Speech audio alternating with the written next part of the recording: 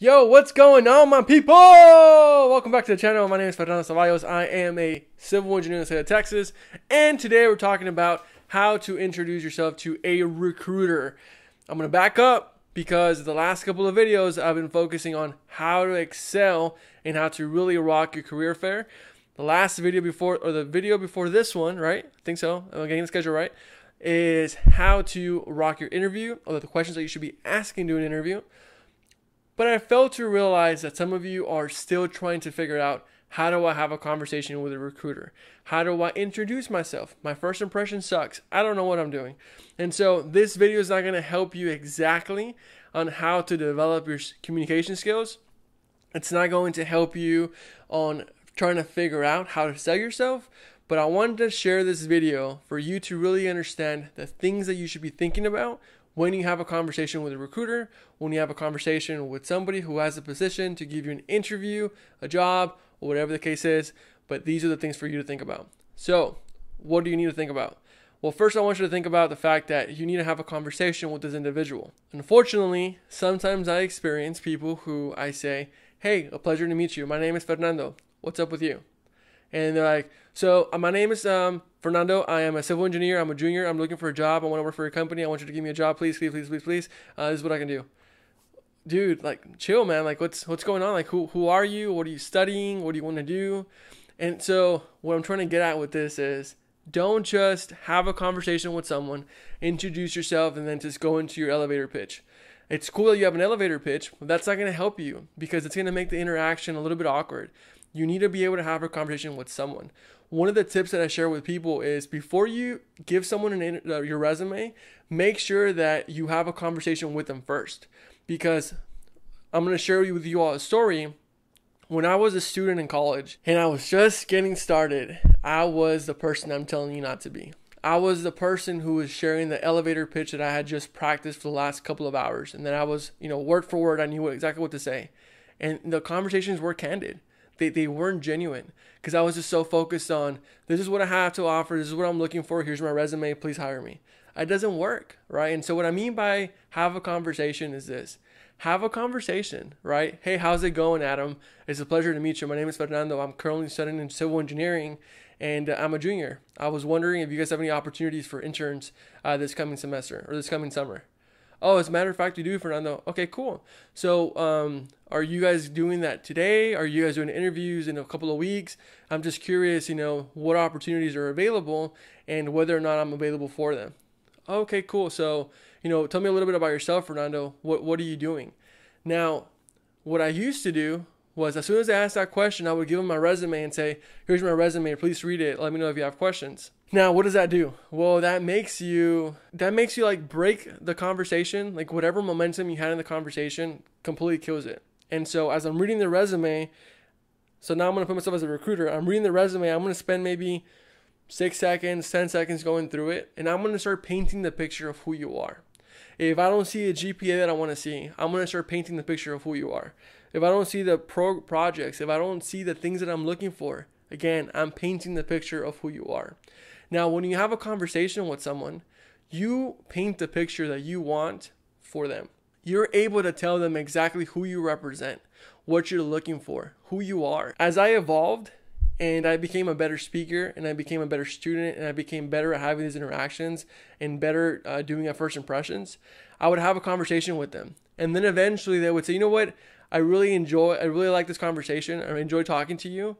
Do you have a resume for you to share with me, Fernando? Yes, I do, as a matter of fact. I would pull a resume out, I'd give it to them, they'd read it over, and they'd say, oh, okay, cool, so it looks like the things that we were already talking about, they're already here. That's really cool. Tell me a little bit more about the position of leader that you have in this organization. I would go into a story there. And so now you can better understand the importance of having a conversation. Because if you just give them the resume, they're going to look for the things that they're looking for. And if they don't find it, they're going to say, thanks for your time, but I'm not interested. And then you move on to the next thing. So again, that's number one tip. Have a conversation. Very, very important. Now, I kind of, alluded to what the things that you should be talking about during that conversation, but I want to really do a better job of explaining to you all exactly the things that you should try to do during that conversation.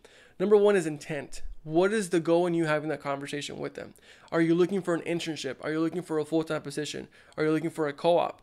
And so as I'm having that conversation back and forth with the recruiter, I'm letting them know, and I'm throwing it in there, that I'm interested in doing a summer internship in their Houston office because my family is there. Or I'm interested in doing an internship in their Dallas office because my family is there. Wherever you are in Texas, Atlanta, Colorado, like anywhere you're at, right? Throw it in there, because as you're having the conversation, you're showing intent. What are you trying to get out of this conversation?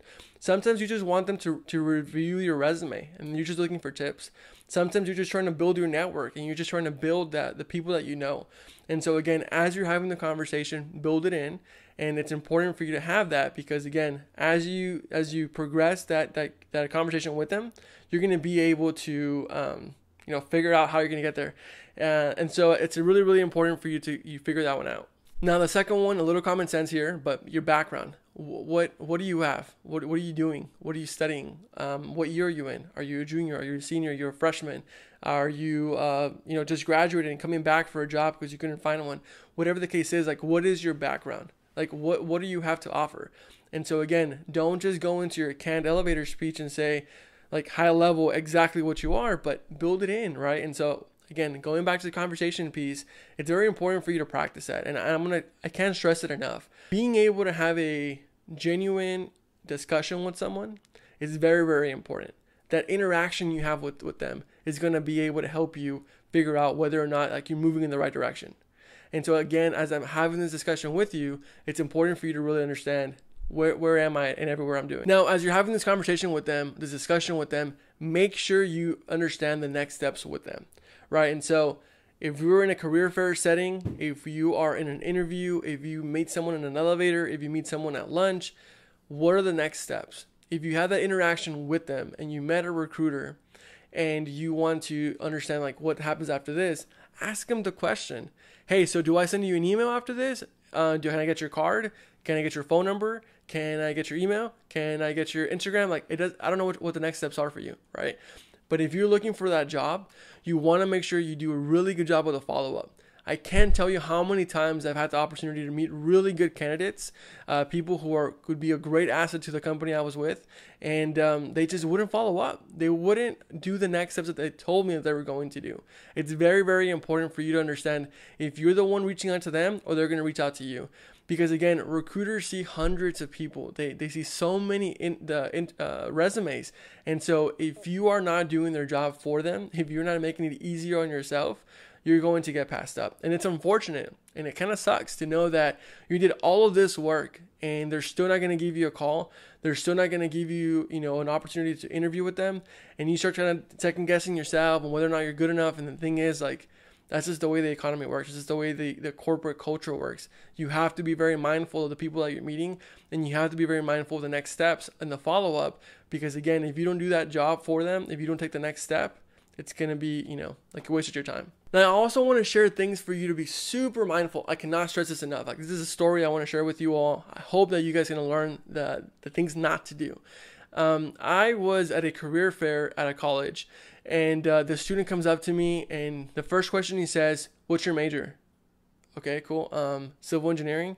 And before we even have a conversation or say anything to each other, he says, "No thanks. I'm a mechanical engineer. You probably can't help me. Thank you." And he leaves. And that was that. So what happens? He goes and talks to one of my friends who's recruiting for the job that he's looking for. He's talking to this person, and I just, for whatever reason, happened to, like, gravitate over to that area because they were going to go grab lunch or something. As I'm having this discussion, as I'm waiting for my friend, the guy sees me at the corner of his eyes and looks at him, and I nod at my friend, and then he kind of tells that I know the person he's talking to, and you can kind of see it in his eyes, like he's like, "Oh shit," right? And yeah, like, as we leave away for lunch, then my friend starts asking me, like, "Did you get a chance to talk to this guy?" And I was like, "Yeah, I did." And unfortunately, I couldn't vouch for him. He was like, "Why?" I was like, "Well, he came over to me. He asked me this question, and then that was that, and he left." And so again, like that, if I don't know someone and someone is just about to know you, like, you have to be very mindful of your character. You have to be very mindful of who you represent. When you're having interactions with people, you never know who you're going to meet. Maybe the person that can help you right there on the spot is really good friends with the person who has hiring power at another company. If maybe you interact with me and I really like you and we really enjoy the conversation, but I'm civil engineering, my fiance works in mechanical engineering, she can get you a job. If I can vouch for you, what does that mean, right? I can help you get your foot in the door. Maybe I won't get you a job, but at least I can help make your job better or easier. And so it's important for you to really understand that the people you meet can take you a long way, because it's not about who you know. It's not about what you know. It's about who you know. And as they say, your net worth is your network. And so again, I can't stress it enough. Please, please, please make sure that whatever interactions you're having are positive interactions. Bring your A game, have good conversation. Don't just think that you're going to hit, plug and play on the steps that you have to do to be successful. It doesn't work that easy. If you guys are liking these videos, please make sure you drop a like, drop a comment. I want to interact with you all. I'm really enjoying making these videos. And in order for me to continue to make these videos, I need to make sure that people are taking advantage of them and seeing benefit in them. So please make sure you drop a comment. Follow me on Instagram. You can reach out to me through DMs there. And I look forward to talking to you on the next video. You all take care. Peace.